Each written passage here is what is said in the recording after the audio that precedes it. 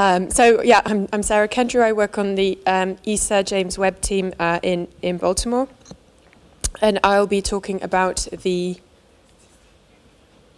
Sorry, okay.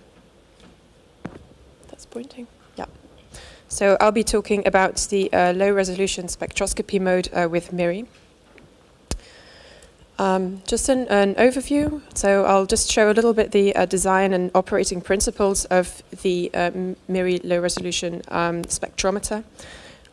Show sort of how the focal plane is laid out, where it features. I give an overview of some of the testing and the data that we've had, from which we've learned about the performance of the mode.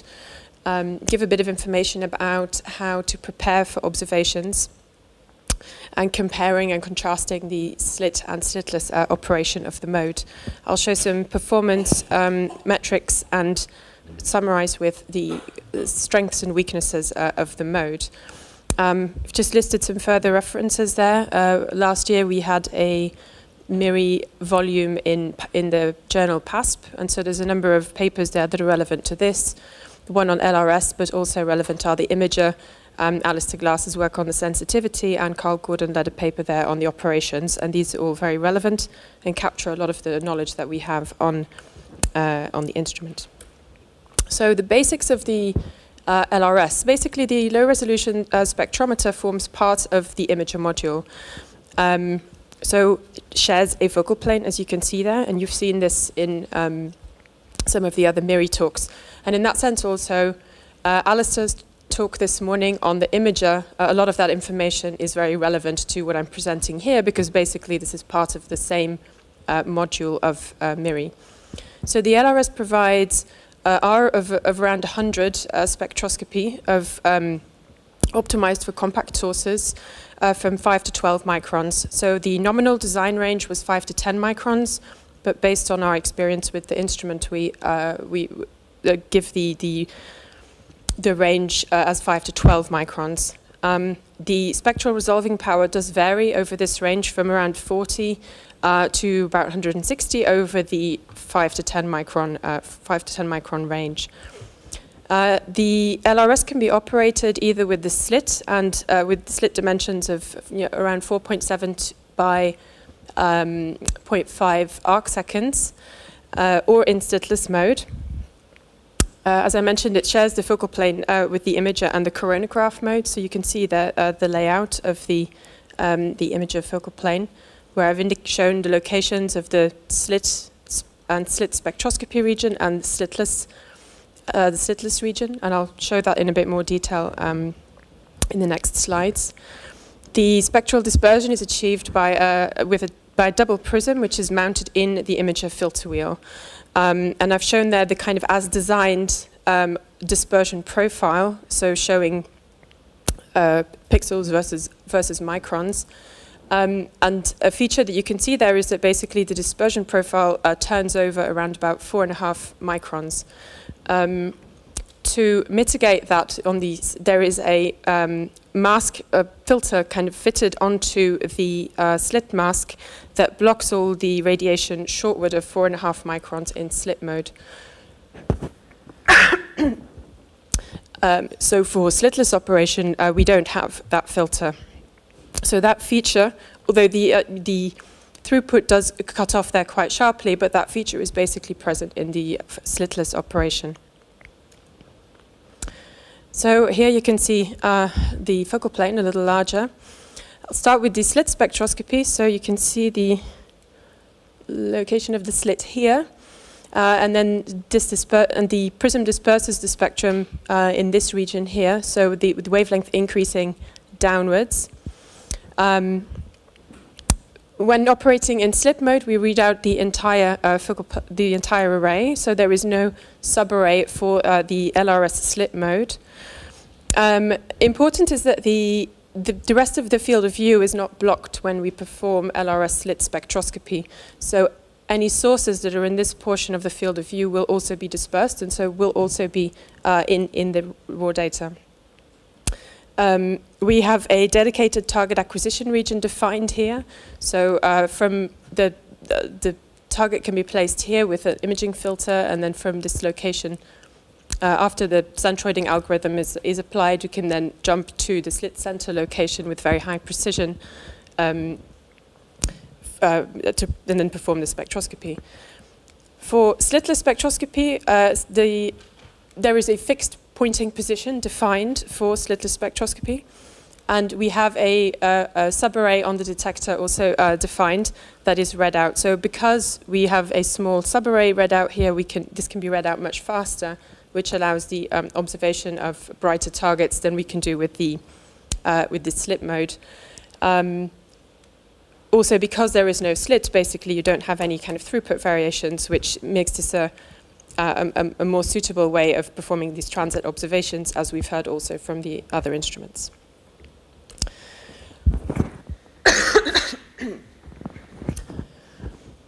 Here's just showing some data that from some of the early test campaigns that we performed. So you can just see here kind of this focal plane with the spectrum here in the location that I showed in the previous slide. So this is a slit spectrum. This is a spectrum of a similar source in slitless mode. So you can see they basically look pretty similar. This is just read out on a smaller region. And then extracted and wavelength calibrated. You know, these are just with some of the test filters that we were using during the early test campaigns for MIRI. So all the knowledge that we have, or a lot of the knowledge that we have on the operation and performance of LRS comes from a history of test campaigns for the instrument. Other speakers on MIRI have already gone through this as well. As the LRS is part of the imager, we were also able to test this mode in the imager test campaign, which was in Paris at CEA, and that goes all the way back to sort of 2009, 2010. We then had our flight test campaign in Europe at the Rutherford Appleton Labs. That was in 2011. And then we've had further subsequent campaigns at Goddard in recent years that many of you participated in. And also mention the JPL detector test campaign. So these are not specific for LRS. We don't have a dispersive element there, but we've learned an awful lot about the detectors, which is all very important for LRS as well. As particularly kind of referring to Alistair and Dan Dickens' talks from earlier, since these test campaigns, we've learned an awful lot and done a lot more modeling on the sensitivity, detector effects, PSF modeling, etc., etc. So we've learned an awful lot and have been able to kind of update what we know from these early test campaigns. So this is kind of where we've been able to gather a lot of knowledge about this mode of the instrument. Now, just to go through things to consider when preparing an observation. So beginning with slit mode. The user can define whether you is observing a point or an extended source. So there is, if we're in slit mode, there is support for both these modes. And the for a point source, or I've done dithering later on, yep. So for target acquisition, as I mentioned, we have a dedicated target acquisition region. For this target acquisition, there is a choice of 4 imaging filters we can use. So there's a filters at, I think, 5, 11, 15 microns, and then also a neutral density filter. The dithering strategies, so for a simple point source, the dithering strategy is to just have two nod positions along the length of the slit, and then the regions of these pointings themselves can be basically used for background subtraction, so you don't need to do dedicated background pointings. For an extended source, you can define an off-source background observation that can then be used for background subtraction.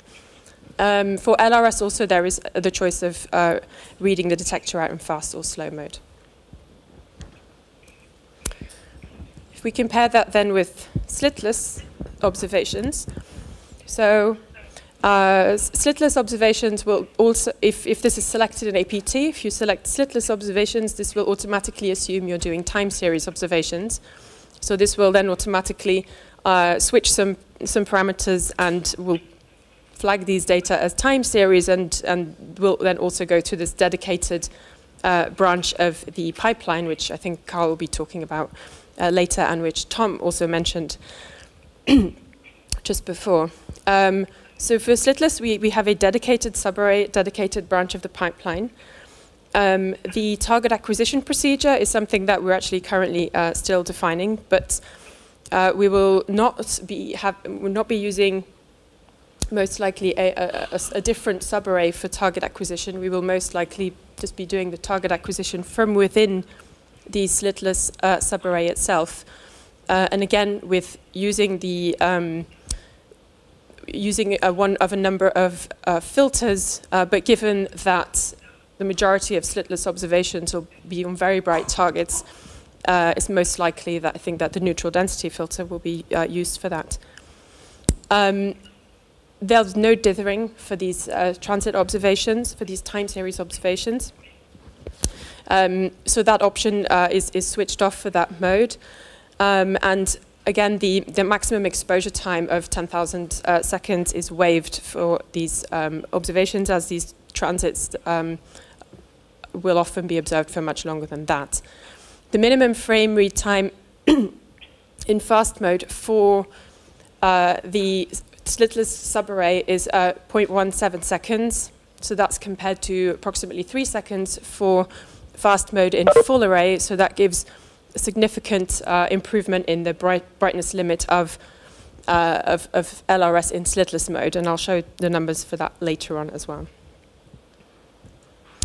So here's just a screenshot of the APT, the Astronomer's Proposal tool. When you select the MIRI low resolution spectroscopy mode here. So there are just the things you can choose. So here in the subarray field, that's where you select either full, which will it signifies the slit mode, or slitless, which is currently called subprism, but the nomenclature will probably be changed there, which will then take you to the slitless mode and TSO kind of template. Again, here in the dither options, if you're using the slit mode, so you select full under subarray, there you'll have the choice of point source or extended target. And then here you can select slow mode or fast mode, the number of groups. Currently, there are, I think, a lot of warnings about if you select a number of groups that's less than 4. But again, the minimum number of groups is something that's kind of under discussion. So that's probably likely to evolve in the next few months.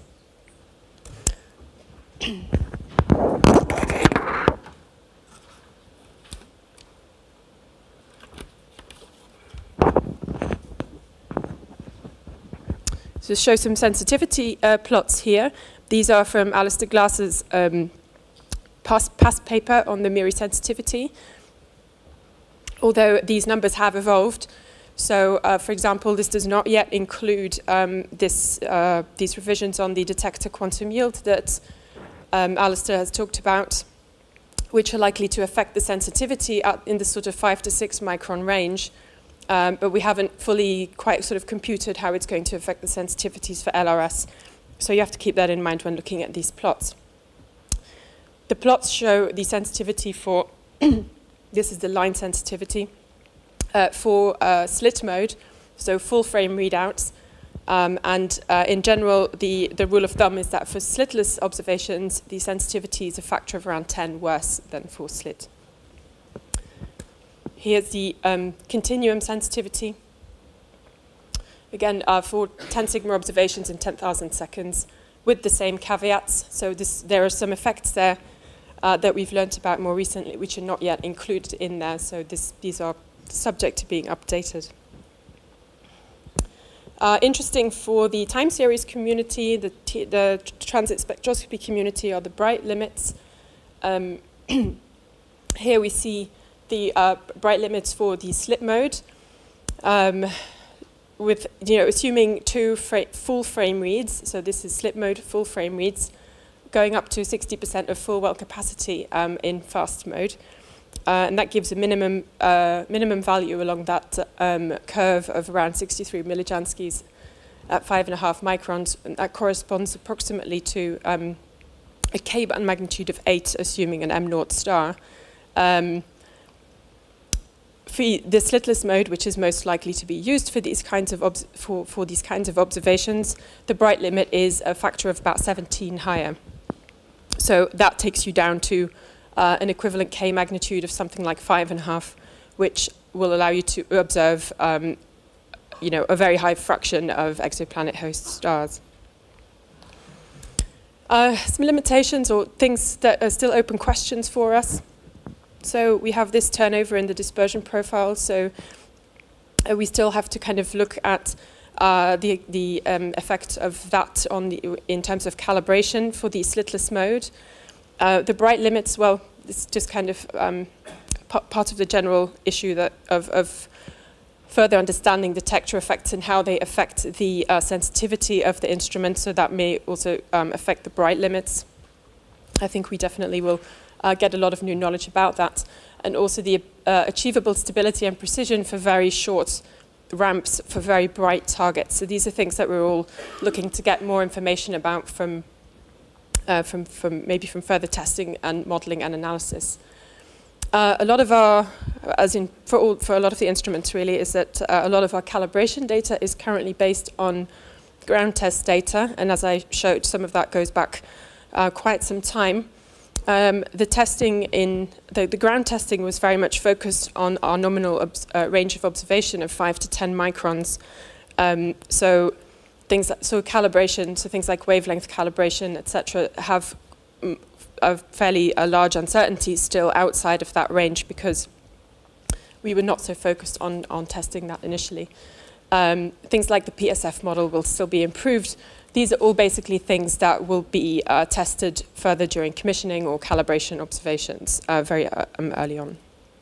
So we expect we'll be learning an awful lot still about the operation of and performance of this mode. So then just to summarize, some strengths and weaknesses. Just to borrow Alistair's terms here, so the LRS was built by the same heroes that built the MIRI imager. The mode, again, as with the imager, kind of meets and exceeds the initial requirements. For example, in wavelength coverage, we can certainly say with confidence that we can observe beyond 10 microns out to 12 microns with excellent performance. I think the LRS is a really good complement to MIRI's medium resolution spectrometer, but also to the near-infrared spectroscopic modes. It provides sort of a very complementary spectral resolving power and gives a really nice instantaneous broad wavelength coverage, which is really important if we can sort of match that up with the near-infrared instruments to give a very broad kind of wavelength coverage for things like exoplanet transit observations. Again, the slitless mode is, gives us the ability to perform very high quality time series observations, I think, giving a much improved kind of bright limit compared with the slit observation so that it makes it suitable for many exoplanet host stars. Weaknesses and caveats is that we have this unmitigated spectral fold over below 4.5 microns, which we don't fully understand the impact of yet, but we're confident, we're confident that our performance will still be excellent, of course, and that we need more data basically to optimize our calibration, but that kind of goes for everybody really. So, thanks.